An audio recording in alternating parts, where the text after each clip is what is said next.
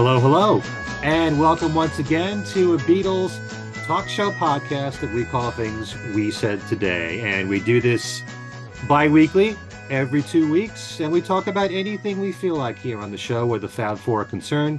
Their years together, the solo years, their history, their music, anything that comes to mind, and especially in just about every show, we cover what's going on in the news. You get a very full, rounded show that way, talking about the past and the present in the same show. I'm Ken Michaels. I'm one of the three regular co-hosts of this show. Hopefully you are familiar with my syndicated radio Beatles show, which is called Every Little Thing, which runs on roughly 50 radio stations. And I also do another talk show podcast called Talk More Talk, a solo Beatles video cast. That's a bi-weekly show as well. And I have my own YouTube channel, which is loaded with Beatles content, interviewing everything from authors to fellow podcasters to musicians to anyone who's worked with the Beatles. And that's at Ken Michaels Radio. I'm being joined by my two good friends here, my two co-hosts. First of all, a man who has written several books on the Beatles, including From the Cavern to the Rooftop, Got That Something, How I Want to Hold Your Hand Changed Everything, and the critically acclaimed book, The McCartney Legacy, Volume 1, which he collaborated on with Adrian Sinclair. We anxiously await Volume 2, and I know that Allan is working feverishly around the clock to make sure that he gets it done, hopefully by the end of this year. Fingers crossed. Allan Kozinn, welcome. Hello, Ken. Hello, Darren. And hello, everyone. Hey, Allan. And of course, we have Darren Devivo, who has been one of the leading DJs in New York radio for 40 plus years. Don't make a face like that. You know, I get a little embarrassed. How many people can make that claim to be on New York radio for that long? 40? This is true. You are part of a rare breed. I knew that long before we got you involved with the show. Yeah, I've heard that often about being a rare breed. Yeah. So it's always great to have him here to share his insights on the Beatles, his love and passion of the Beatles. Darren, hello. Hello. Hi, everyone. Hello, Allan and Ken. Great to be here for our first show for the month of October. Yes, we're recording this on October 2nd, and since that happens to be the show we're recording before John's birthday, we thought we should do some kind of a tribute to John. And every now and then, there are anniversary shows that we do here. And John's Mind Games album came out October the 29th in the United States in 1973. Actually, in the UK, it was November 16th. But it was 50 years ago this month in the United States that John's Mind Games album came out. So we'll be talking a bit about that album and find out what Allan and Darren think about it, their history with the album, as well as mine too. And we'll also talk about, what we miss most about John. Really hard to believe that he's been gone longer than he lived. Oh, yeah. I shake my head in utter, astonishment about that. It's been 43 years now since we lost John. But first we have the latest in Beatle news. Ringo Starr gave an interview to the Associated Press where he talked about a number of topics, including his new EP, Rewind Forward. He said, people will be asking me, what's it mean? Rewind forward. I think it means that you sit still for a while and you find that I was a much better person then, or this was working for me better then. I'm going forward so you can carry on forward. You don't ever have to live in the past, but just check it occasionally. He talked about Paul's new song, which is called Feeling the Sunshine. He says, we FaceTime each other twice a month. And if he's in town, we hang. And if I'm in London, we hang.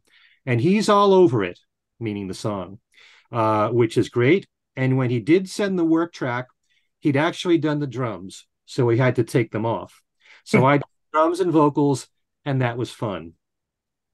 On the new EP, he says, this one's incredible because Ian Hunter sent me his files. Mike Campbell had a track, which I loved, so I put drums on it and sang it because that's how it worked. He's put everything else on. I don't know when I start, meaning with each project, where it's going. That's how it works. He actually says he's finished his country EP. It was my understanding that after Rewind Forward, the next EP was going to be the one with Linda Perry involved with it. But he's saying now the country EP is finished, so maybe he still has to do the one with Linda Perry. Will he make another album again? He said, I don't know. You never know. Right now, I'm EP crazy. On the All Stars, he says, I love to play and I need to play in a band. I can't go out just with the drums. And you can still catch Ringo with the All Stars. Their current tour wraps up October 13th. Ringo, you might have heard, fell on stage at the end of his concert with the All Stars in Albuquerque after jogging onto the stage to sing Give Peace a Chance. He stumbled on his way to the microphone, but popped up on his own to join his bandmates. He joked about the timing of the tumble and the message in Give Peace a Chance. He said, I fell over to tell you that. Last week on Sunday, Ringo posted some happy news that he was given the honor of being the first recipient of the Joe Chamber Award in Nashville at the Musicians Hall of Fame. He says, I want to thank everybody who was there. Peace and love. While Ringo finishes up his tour on October 13th, Paul McCartney starts the latest leg of his Got Back tour in Australia at the Entertainment Centre in Adelaide. That's only a few weeks away, folks. October the 18th. Paul will be appearing in an all-new series, Spin's 100 Greatest Rock Stars, premiering on AXS TV on October the 2nd at 8 p.m. Eastern Time. That's actually tonight. Back in 1991, Paul McCartney composed and recorded his first full-scale classical work, the Liverpool Oratorio. This was to commemorate the Royal Liverpool Philharmonic Orchestra's 150th anniversary. And now a first ever operatic staging of this work, inspired by Paul's early life, will premiere at Cincinnati Opera's 2024 Summer Festival. In a letter to the company, Paul said, I am writing to express my wholehearted support for this project. I believe the Cincinnati Opera is uniquely positioned to bring this work to life in a new way. And I have no doubt that your production will be an inspiring experience for all who see it. I look forward to its premiere next summer. No word as to whether or not Paul will attend the premiere. Does that interest you at all, Allan? Operatic.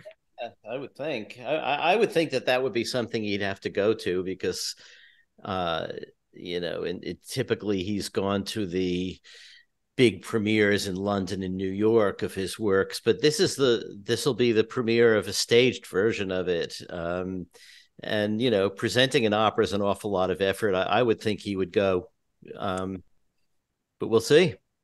I think so too. I like the fact that periodically, somewhere in the world, one of Paul's classical works is being performed somewhere.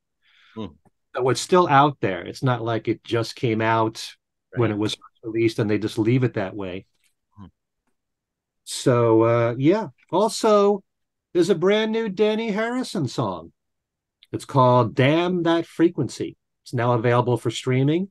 Denny will have a new album out October the 20th called Inner Standing, from which you can find a new album trailer on YouTube. It'll be released digitally on that date, October 20th, and there'll be a special 2LP neon yellow vinyl edition available on February the 9th. You can pre-order the album now. A couple of concerts I want to tell you folks about. Every now and then you hear me bring up this show that takes place on Long Island every year from the band Wondrous Stories. Of course, they got their name from the Yes song. It's called the Concert for Bangladesh Revisited. Amazing musicians in the band Wondrous Stories, and they always have special guests join them.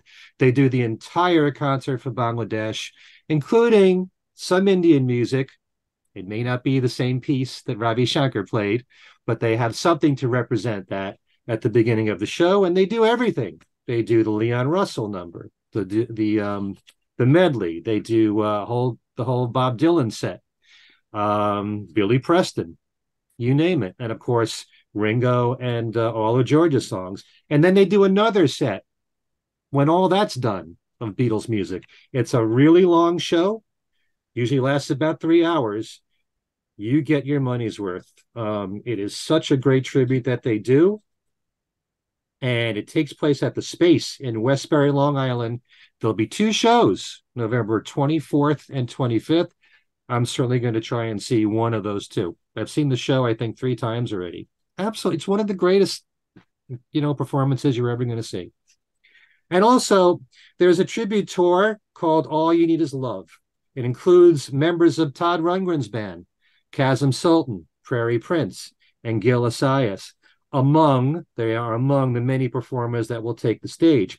It's described as a state-of-the-art all-star tour to celebrate the Beatles' arrival in America.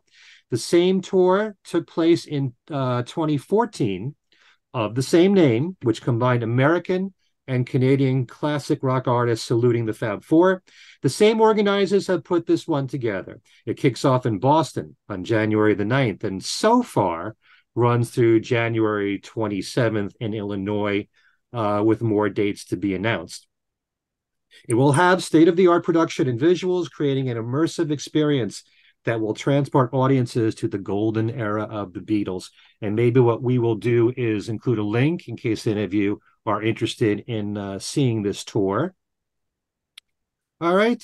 You may have heard recently that Denny Laine had to cancel a few of his gigs due to health issues. Nothing was revealed until now. Denny's wife, Elizabeth Hines, is saying that his condition is now critical. She says that Denny's been in and out of the hospital concerning an illness in his lungs that developed after a short bout with COVID last year. He's had multiple tests, x-rays, and scans that are ongoing, along with 3 surgeries, most recently for a collapsed lung, which includes an inserted chest tube that is temporarily needed until his lung heals. He recently contracted a bacterial infection in his blood, which he is still battling, but seems to be under control. The doctors have explained, Elizabeth is saying here, that once he's medically well, he will need several weeks of physical and occupational rehabilitation. Denny does not have medical insurance. The hospital has been working with them regarding this problem, but a rehabilitation center, along with the multiple lab work and specialists, will not. Denny is unable to fly due to his medical condition, and he needs to avoid long-distance drives. They're saying he has to remain in Naples to recover. Now, Elizabeth has started a GoFundMe page to help pay for Denny's medical costs, and we're going to include that as a link in our description box here for this show if any of you would like to donate something to help Denny for his medical costs. Really sad to hear all this news about Denny Laine, and of course we wish him well. Such a big part of our lives. Mm-hmm. Of course, going back to the Moody Blues and all his years collaborating with Paul and Wings, and just saw him in concert not that long ago. It was a solo show, him alone on acoustic guitar. He was fantastic. So do check out the description box if you would like to make some kind of donation for this GoFundMe page for Denny Laine. All right.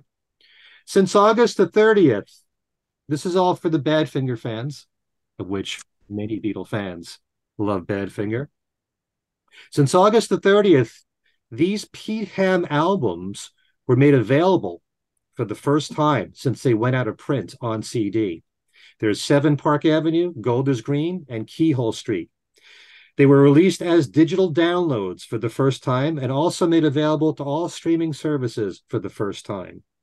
Keyhole Street hasn't been available for over 10 years, and 7 Park Avenue and Golders Green haven't been available for over 20 years.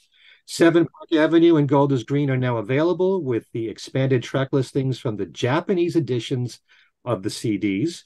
Keyhole Street is available as 2 separate volumes due to the large number of tracks, 1 volume for each CD. And a big thank you to Tom Brennan, our Badfinger expert, for sending us this information. All right. And that's all the news that we have for you this time.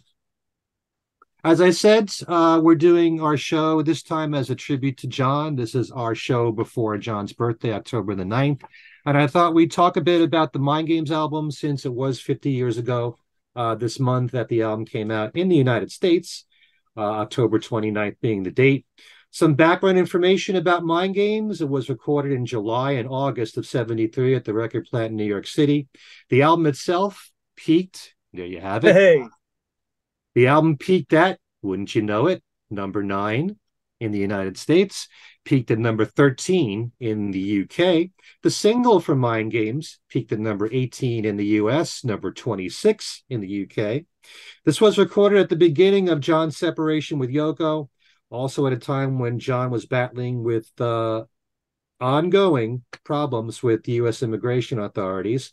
And John used some of the same musicians that Yoko used on her recent album at the time called Feeling the Space.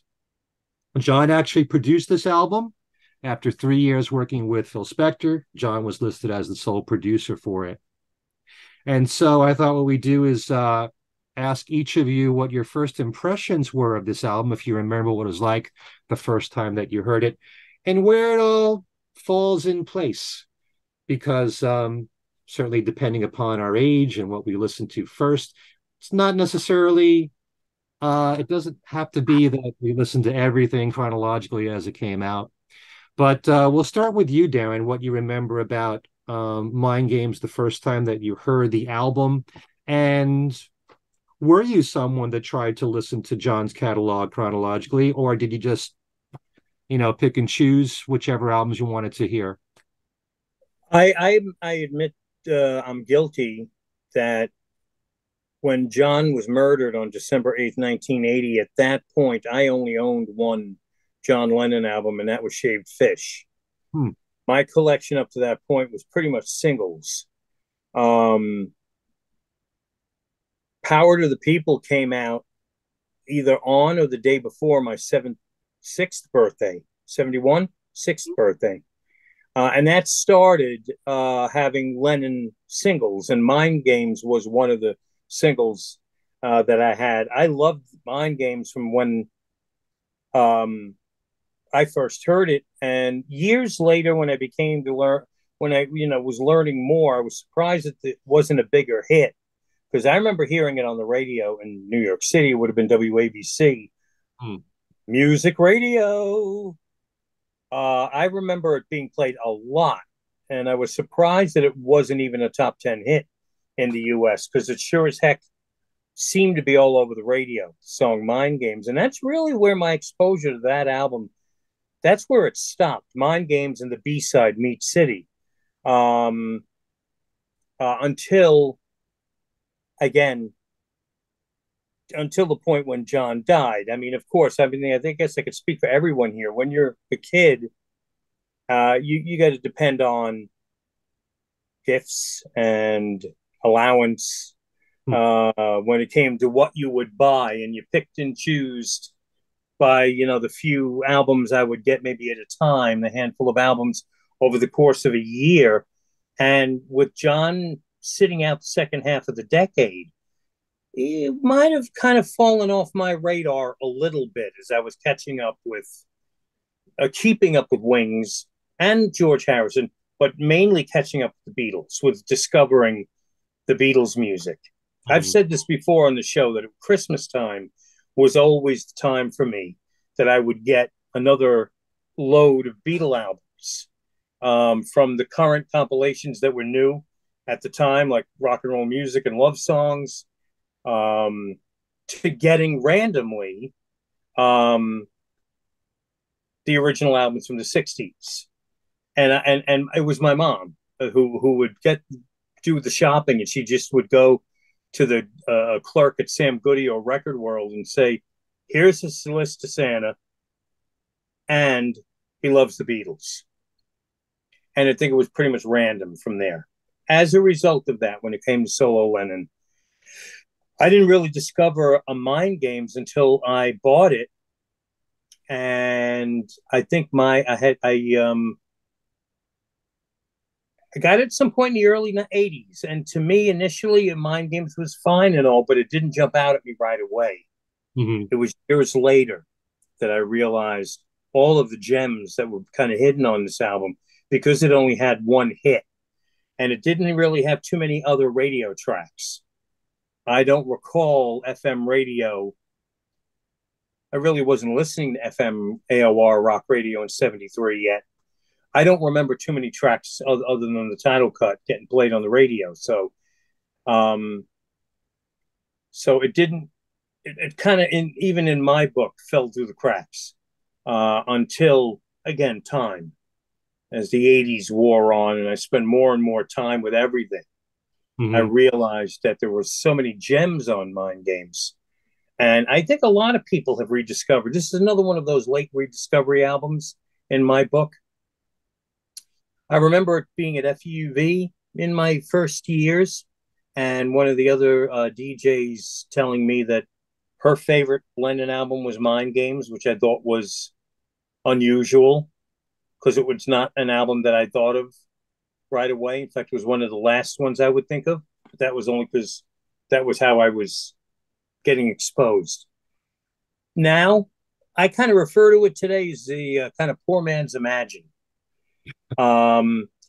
Musically, it's kind of cut from a very similar cloth as Imagine. It gets Lennon back on track after some time in New York City, which, regardless of how it fared and how the critics, how the critical reaction to it was a different record than what Imagine was musically. Mind Games sort of got John back on that course of the well-written, very literal pop songs. And he did that so very well. And I think, unfortunately, a lot of people didn't. I don't know if sometime in New York City changed people's perception of Lennon, but to me, the real Lennon gems are on Mind Games and Walls and Bridges. And it seems that too many people have looked past those two albums. And I think those are my two favorite albums of John's, I think. When it comes to wanting to listen to a Lennon album in the car or while I'm relaxing, Plastic Ono Band, that takes a little work. Got to be in a certain headspace for that. And I like Mind Games and Walls and Bridges more than Imagine for whatever reason. So it's grown enormously in my book in the maybe over the past 25 years or so. And hopefully some press goes to the album later in the month as we actually arrive at the 50th anniversary. That might prompt others to take it out and put it on again. So, in a way, you kind of answered one of my other questions. I was going to ask both of you. That shortly before he died, when he assessed his own work, he listed his best albums as being Plastic Ono Band, Imagine, and then Double Fantasy. So he was really dismissing that middle period there. And I'm kind of like you, Darren. I love Mind Games and Walls of Bridges probably more than any other two Lennon albums. Although Imagine's got a lot of gems and chestnuts on it. And artistically, Plastic Ono Band is such a brilliant piece of work. But how do you both feel about that? And I do want to get to you, Allan, about your initial impressions about Imagine, about how John looked at his catalog. Darren, as long as you were just talking about it, and then we'll ask Allan. I didn't know that. Yeah. I don't know. I don't think I ever heard John say that. I mean, there's no denying that the Plastic Ono Band and Imagine albums are major works, and they should be the ones that maybe get most of the attention when you're talking about John's solo catalog. I mean, Plastic Ono Band was a totally unique record at the time. Even, I don't know if it's totally accurate to say this, but I don't know how much introspection, is that a word? I don't know how much introspection Bob Dylan did up to at that point in 1970. Dylan tended to be right outward. I don't think there was too much looking inward until maybe later on. Blood on the Tracks, obviously, dealing with a broken relationship.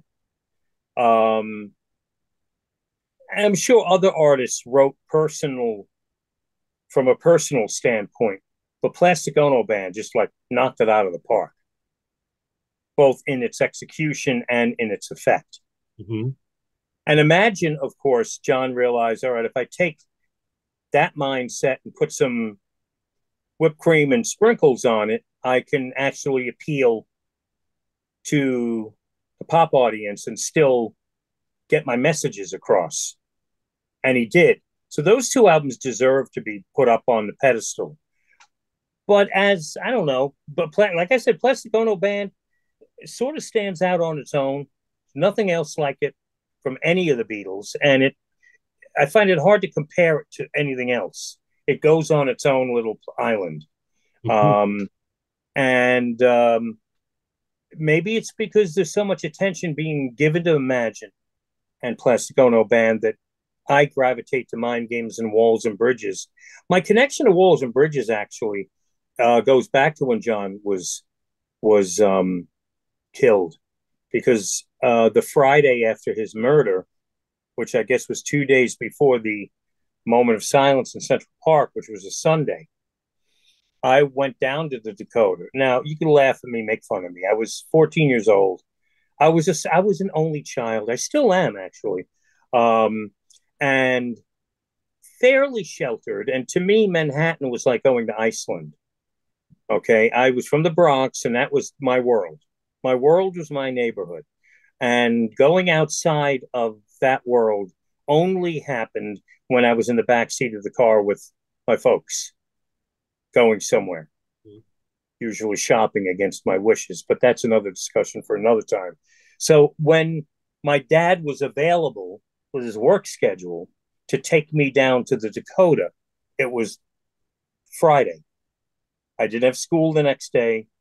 So that late afternoon on that Friday after John's death, I went down. I had a flower to put on the gate. Unbeknownst to me, they had removed them by that point.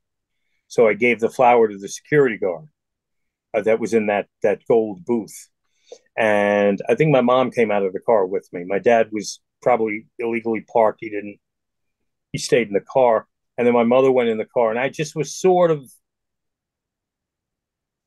I don't even know how I felt. I don't know what the emotions were at that point. I'm still not quite 15. But somebody who had a boombox who was sitting along the wall at the Dakota. One guy was sitting all by himself, and he was blasting. It was clearly Lennon, but it was stuff I'd never heard. And I was there long enough maybe to get a couple of 2 or 3 songs in, and I asked him, what are you listening to? And he says, it's the Walls and Bridges album.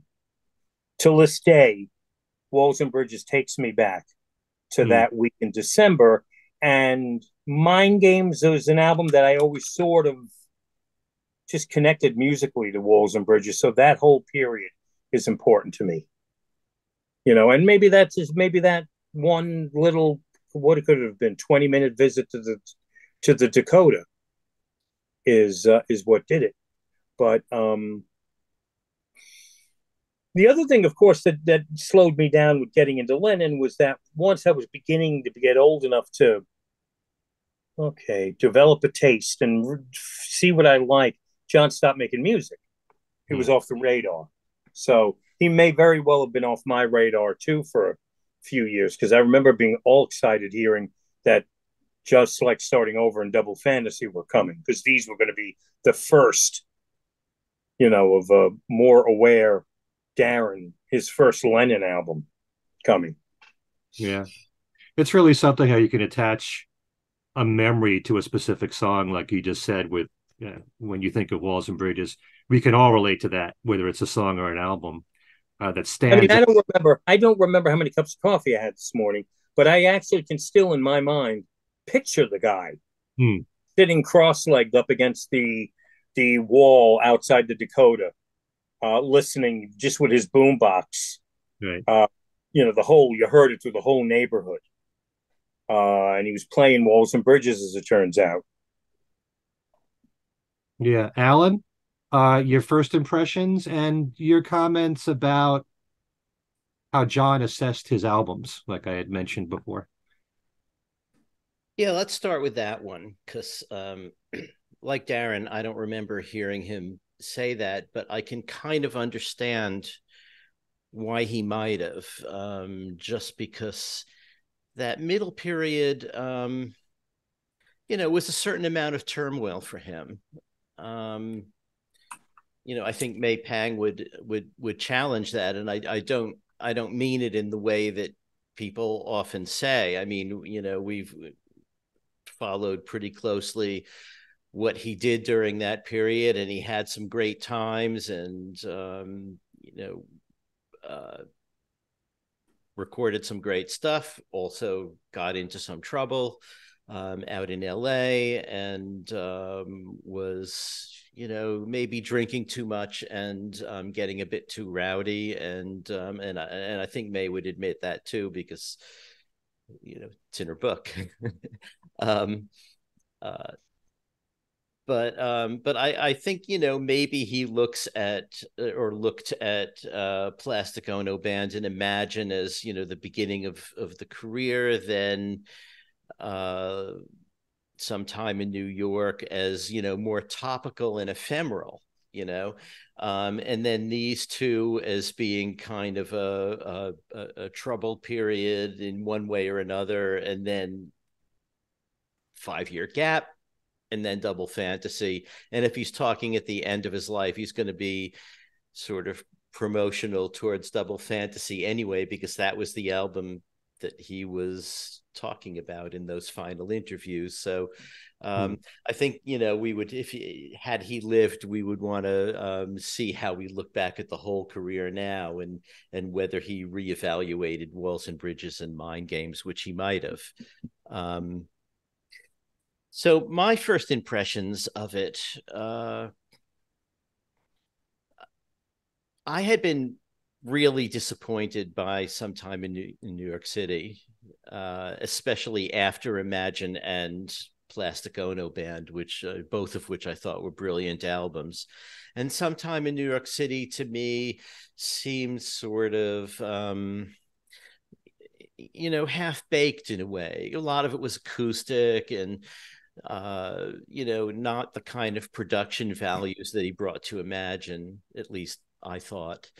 And at the time, there was the second album, which had some live stuff, some of which was pretty interesting and some of which was less interesting. But the album itself, I don't know. I didn't know what to make of it. And, I had been a huge John Lennon fan up to that point, all through the Beatles era and up to that point. And I just felt a little let down by that album. So when I heard Mind Games, by then I was up at school, which was Syracuse, driving in my car the first time I heard any of it. And I think, Mind Games came on the radio, and the Mind Games, the song. And I thought, okay, that's more like it. That's like as if Sometime in New York City never happened, in a way, because like Darren said, he was now back to writing more conventional pop songs with the kind of production values of Imagine. And then as I heard more and more of the album, I really liked it. I'm not sure I liked it as much as Plastic Ono Band, which I liked the really hard edge of. And I don't even know how I thought of it in terms of Imagine, but I know that I liked the songs on it. I liked that it was so personal.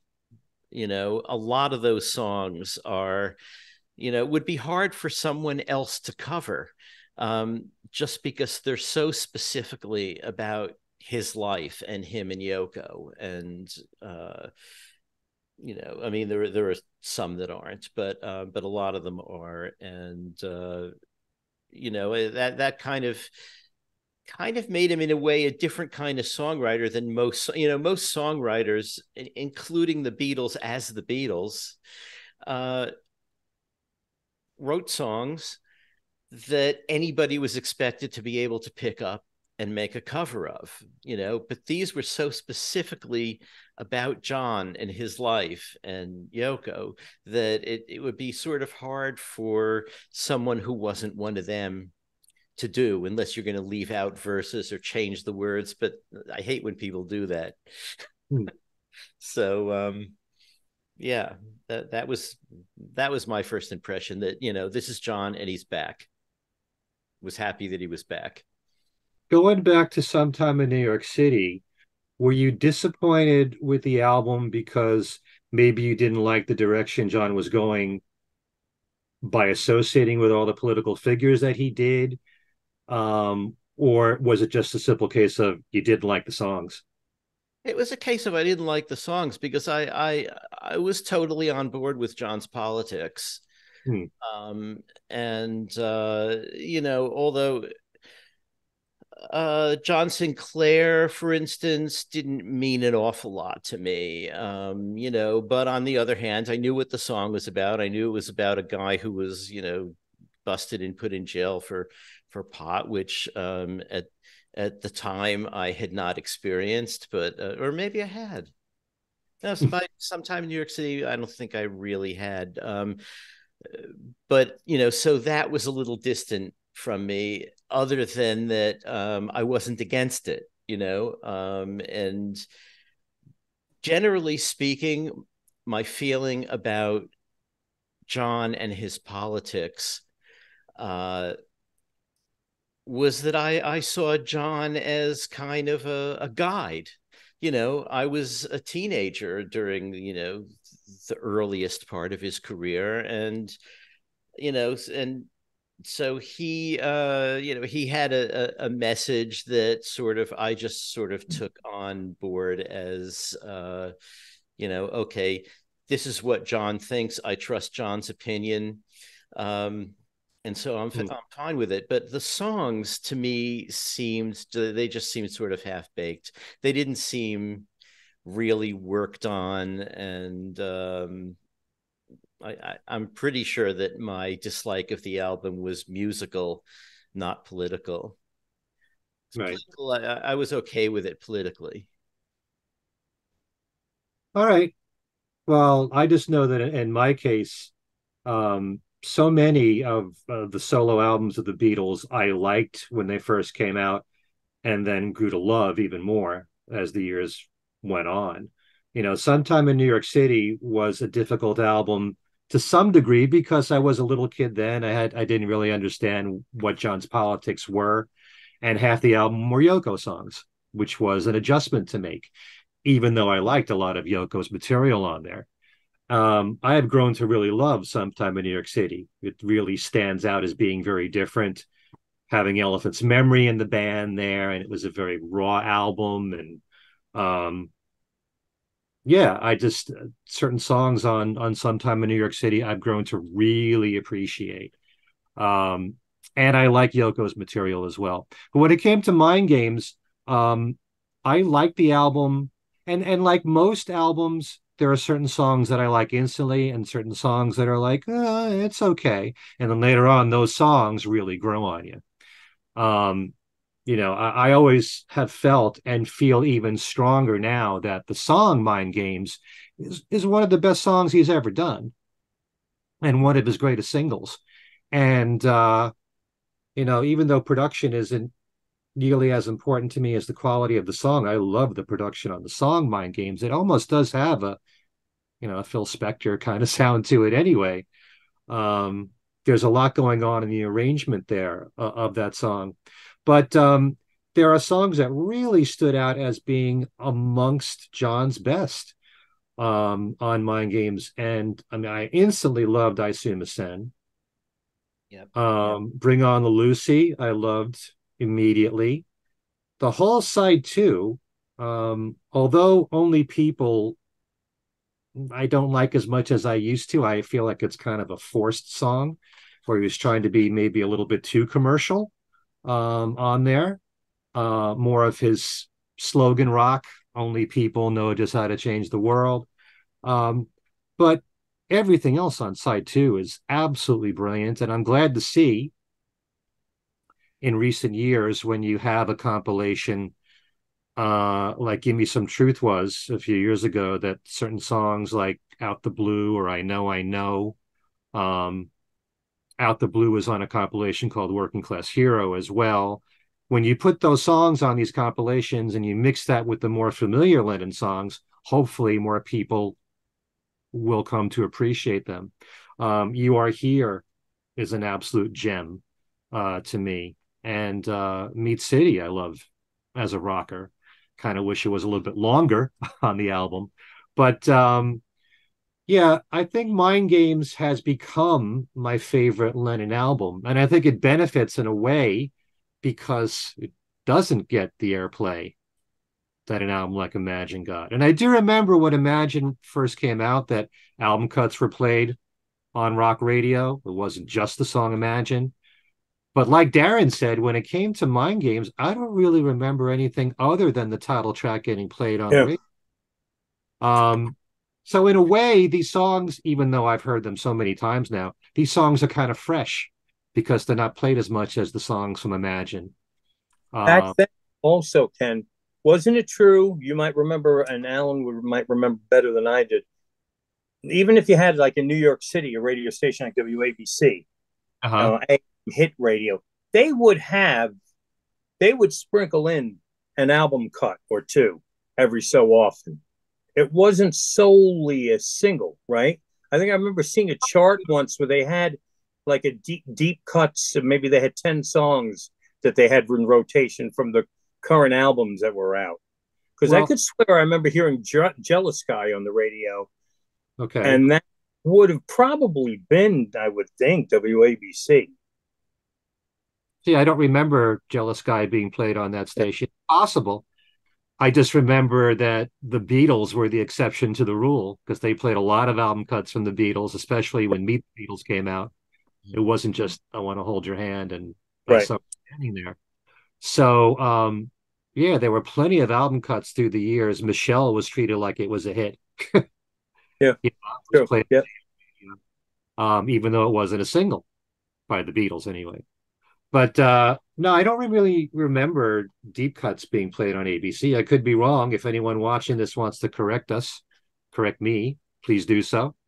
But Mind Games, I think, because of the fact that even the songs that were like slow burns for me, I really love them now. One Day at a Time, I wasn't crazy about when it first came out. Now I love it. I also love the other version that's on the Lennon Anthology box set where he's singing in his regular voice as opposed to the falsetto one on Mind Games.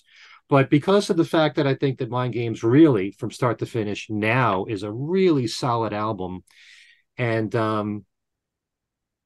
I just really cherish those songs like Out the Blue and I Know, especially, and You Are Here, and I See Sen, and the title track, and Intuition. Really and truly every song except maybe Only People. I just think that it's such a solid album through and through that it's become my favorite. Although Walls and Bridges is right, neck and neck with Mind Games these days. Is this an album today that you go back to every now and then, Darren? Yeah, I listened to it yesterday. I mean, I listened to it yesterday, but I also did listen to it. I didn't have to, because of this show, recording this, and I knew we were going to talk about Mind Games, but I had it on yesterday. And I remember that in my early years at WFUV, when a few times I did this, the dreaded dead air, when you were on the air. It used to happen to me on the overnights, usually back when I was in a record cabinet getting, some more albums to play. You didn't make it back in time to the studio to get the next song on, and it was always a little bit of silence. The way I move today at 58, I mean, there would probably be a half an hour of dead air between some songs.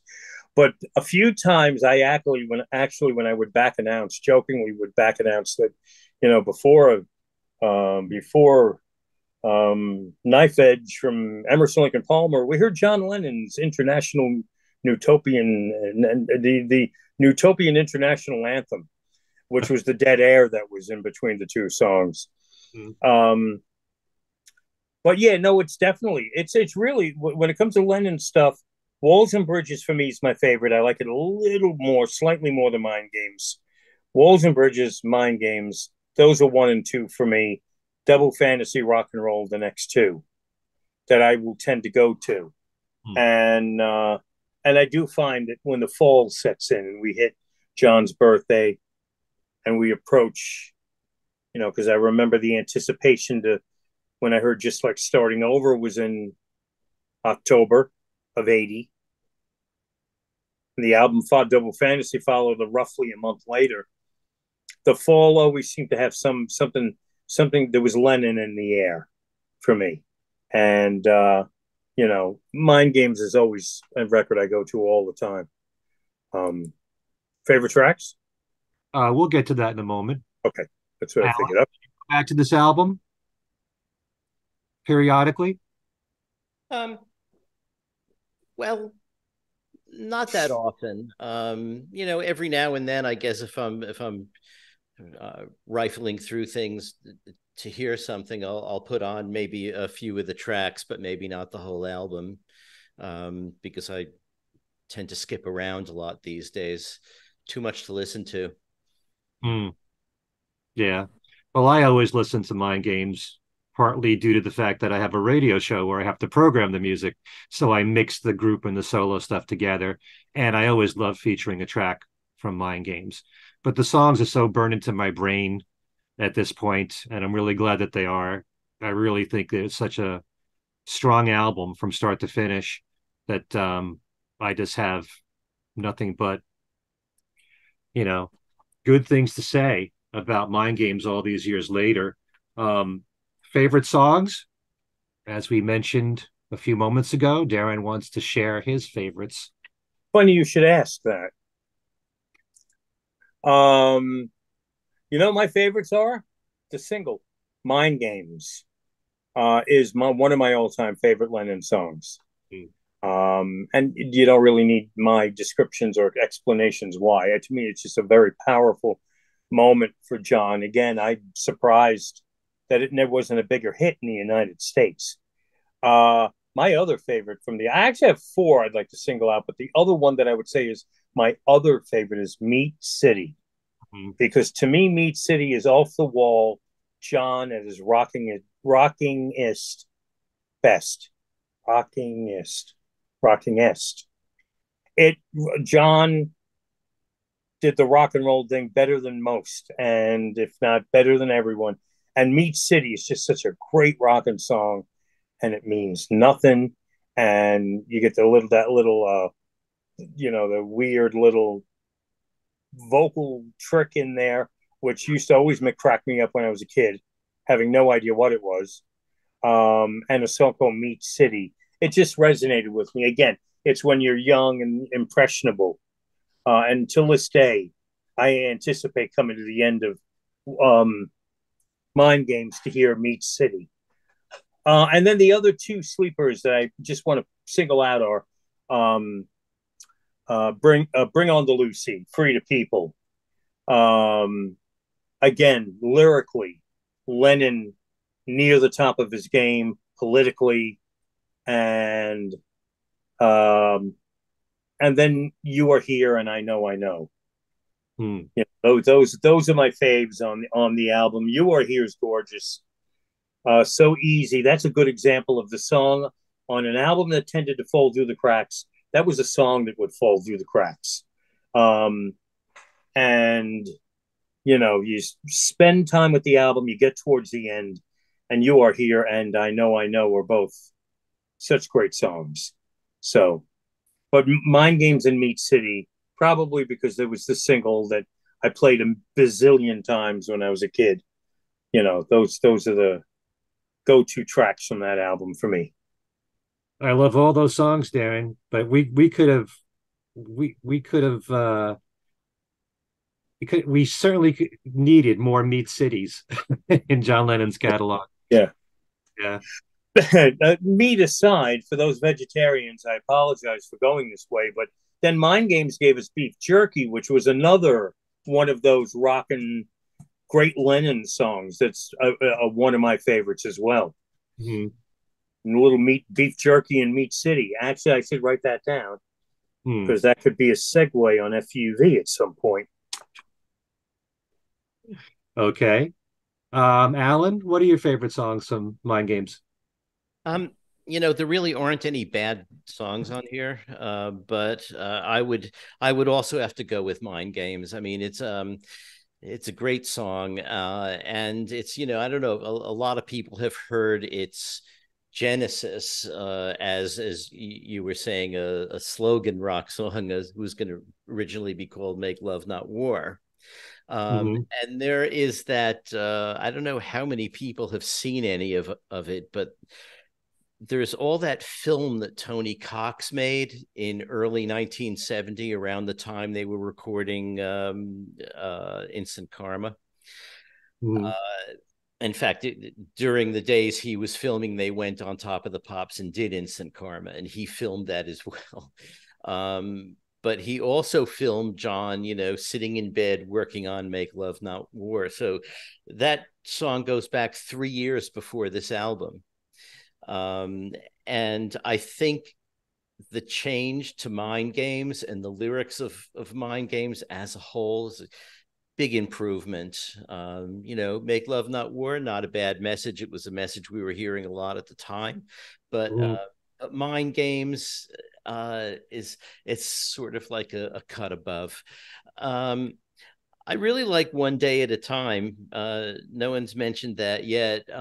It's a little poppy and, sweet and everything, but I like that. It shows John's melodic side, which doesn't always get a lot of attention, especially because Paul's melodic side is so, striking that people think of John as, he was the rocker, so he doesn't have to have a melodic side. But One Day at a Time, nice track. I Assume Hussein as well, that's another one that was immediately striking. And since both of you have talked about Meat City as, a great John rocker and how we need more of those, I'll go with Tied As. So, I think I'm not sure I've consistently liked that song over the years, but when I played it, just the other day and again this morning, it really sort of grabbed me. That just the power of the playing and the arrangement and everything. Out of the blue, but the thing on this album, with the obvious exception of Utopian International Anthem, which is, it's out of tune.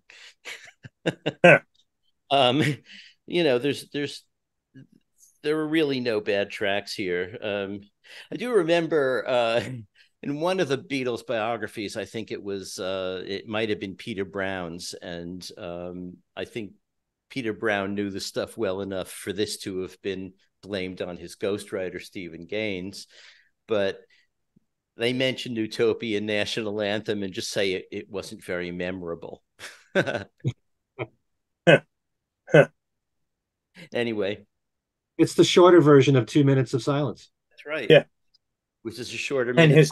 Ages 4:33. Yeah, right. I was just saying, it was his condensed dance remix of 4:33. Well, even though you heard me say that I like all the songs on the album, only people less than the others.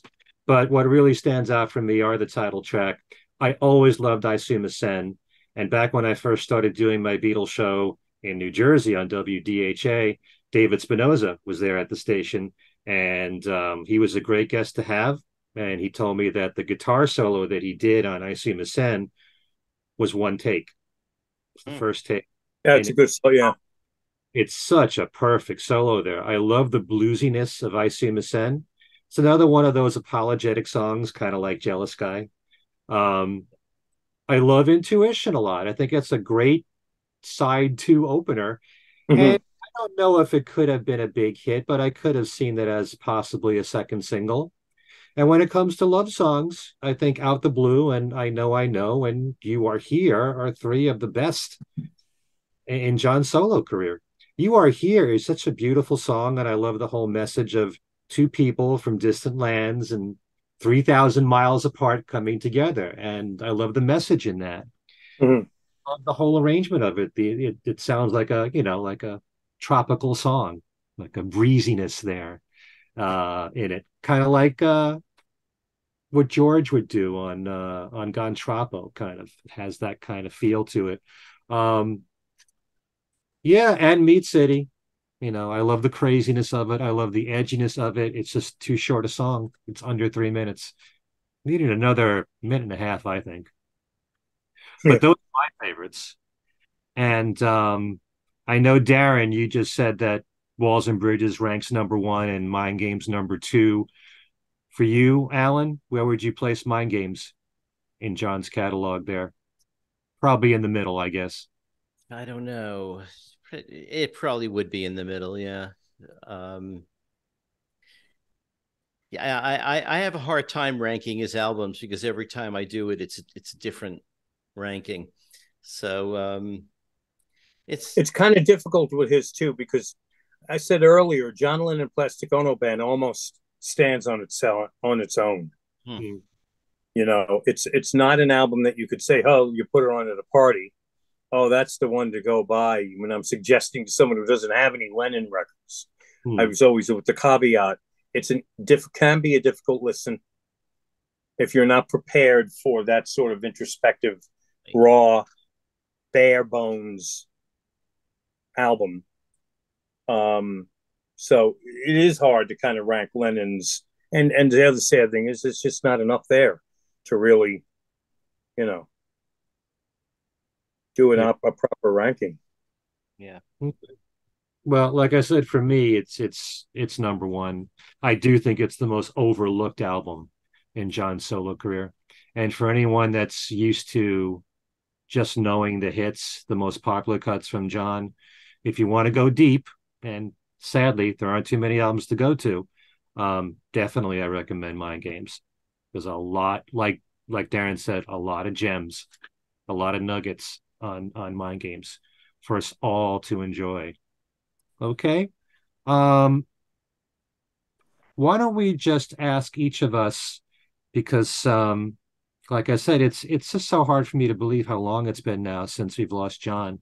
What is it about him? I mean, he's such a fascinating person, such a tremendous talent in so many ways. Whether it's the music, whether it's something about him as a person, what is it that you miss the most about him after all this time? Allan, why don't we start with you? Yeah, well, the music, I'd love to know where he would have gone, over the last 43 years. Um, but also, I think a large part of what I miss about John is the sort of personality, those long interviews he used to do on Howard Smith's show, on the radio, and or in Rolling Stone or wherever. He is someone who, if he was ready to do an interview, would commit to it. He'd sit down, he'd give you as much time as you needed, apparently, and would speak in depth about anything you asked him about. And I liked his political stance. I liked the fact that he was willing to talk about these things. And I think that these days we really need someone like that. And I think he would be quite outspoken now. He would have been quite outspoken over the last 6 or 7 years. And I think really his voice is needed and missed. So there's that. Hmm. Well said. Darren? I mean, I could just generalize it and say everything, because I didn't really ever get to enjoy and know John again, for the reasons I mentioned earlier on. I was too young. I was 10 years old in 75. Wasn't even 15 yet when he died. No, I was 15 when he died. But there was those quiet years where he was sort of off the radar, second half of the 70s. So, I often wondered what would have happened after Double Fantasy. Would Milk and Honey have been the next album? How quickly would he have put that out? The tour that was coming, supposedly. You know, how how would that have sounded, and how would that have gone, and where would he have gone from there? Would he have been bit by the touring bug? Like sort of McCartney was off the road for many, many years, but once he went back on in '89, it seemed like he never strayed too far from the concert stage or for too long. How would John have taken to that? Would he have been someone to tour often, or only occasionally, or not like it, maybe not do it? I do think that had he been able to hit the road with Double Fantasy and whatever Milk and Honey would have been, I do think that would have been a rather celebratory tour. I think that would have been a lot of fun because John had Yoko at his side, and it was just like the dam had burst. He was back in the spotlight. He was having hits. Maybe his confidence would be up. The doubts that he might have had about being relevant would have been out the window. I also would love to have seen how he would approach a lot of the current events. Would John have been very, very vocal? Would he have been someone like a Roger Waters, who seems to be more and more vocal as he's gotten older? Would John have mellowed with age? There are those that think that Double Fantasy was an indication that there might have been a mellowing with age. I don't know. Maybe for that one album he did, but and what I often think about, when I got older and I'd go down into the city to see a show or have dinner with friends.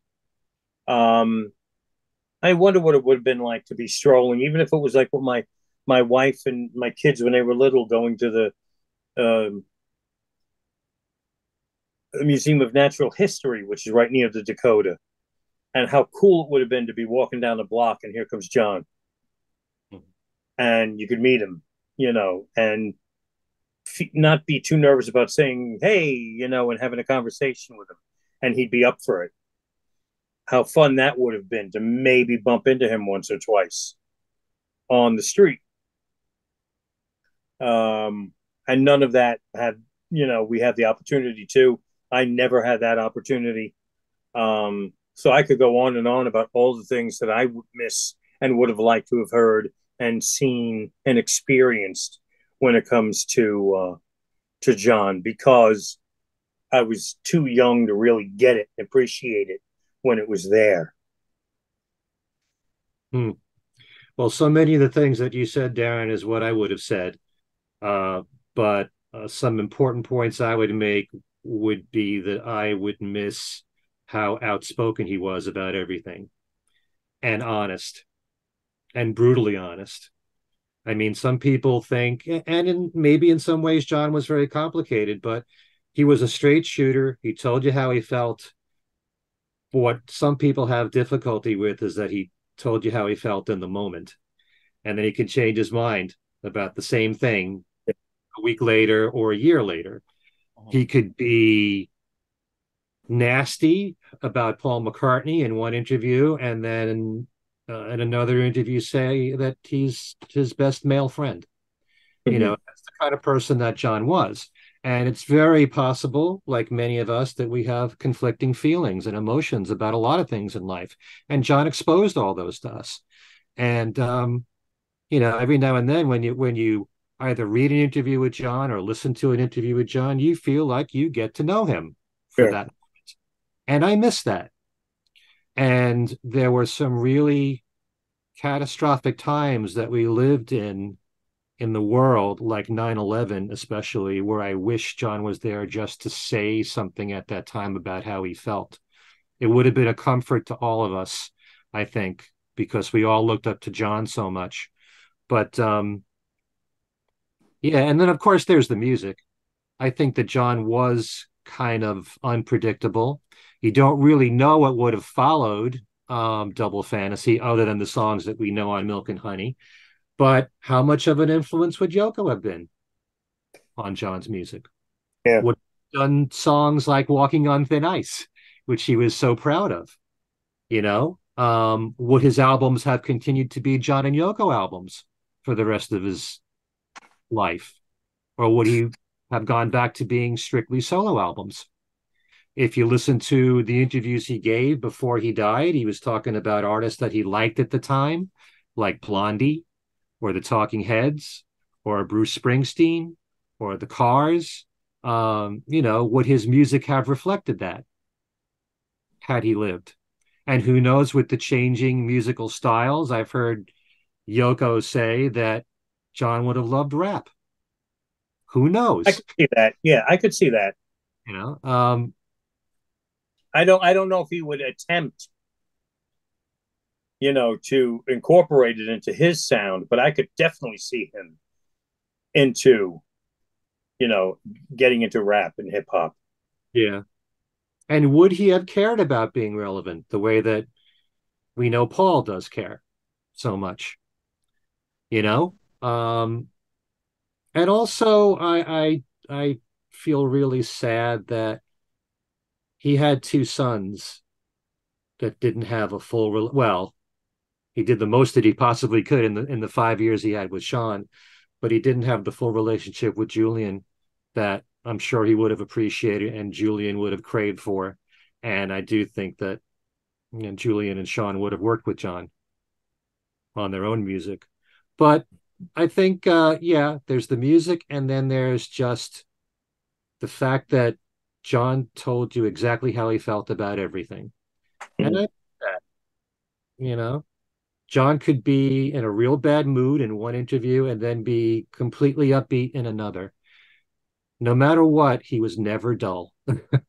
He was No. all fascinating Mm-hmm. uh, in every conversation that he had, and I happen to admire the way that he stood politically.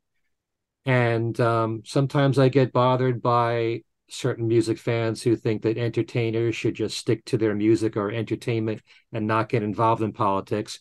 But if you do that and you're sticking your neck out and you're risking sales and your reputation, I think that takes guts, and I admire artists that do that, whether I agree with their views or not.